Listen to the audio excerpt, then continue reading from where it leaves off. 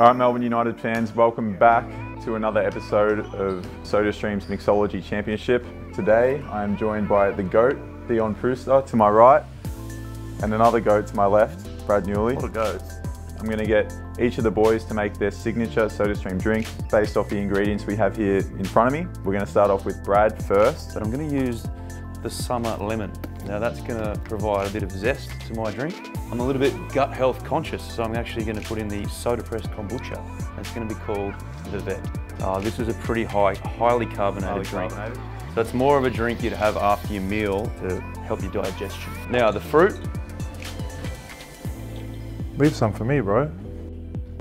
See all the fruit's coming up. Alright. The fruit infused Vet. I can't wait to try this, but I'm going to wait for Dion. What are you thinking for your signature drink, and do you have a name for it? Kiwi Thunder. Ooh. Yeah. That's a good name. That's a good name. Give it a little bit more, You want it nicely carbonated. Yeah. Lemon lime bitters.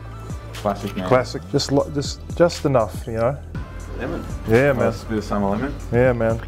This is looking like the Vet. What fruit are you going to use? Oh, I'm gonna switch it up. Don't worry. We're gonna hit it with some strawberries. Oh, good choice. Not Surely too a bit many. of kiwi fruit. Oh, Kiwi yeah, it's Thunder. coming. It's Kiwi coming. Thunder. Kiwi Thunder. You gotta get that in there, bro. Get that in there.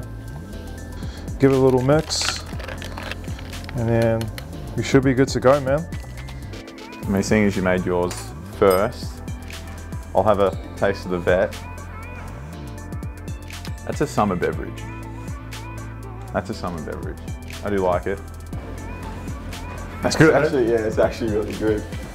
I love my Vets, but unfortunately, I think the Kiwi Thunder is going to take the cake for this round of the SodaStream Mixology Championship. Dion, congratulations. Bradley. My good sir. Well done, Dion. Thanks, man. Dion is going to be the one moving on to the championship round. But yeah, big thanks to these two guys, absolute legends, and we'll see you guys for the next episode.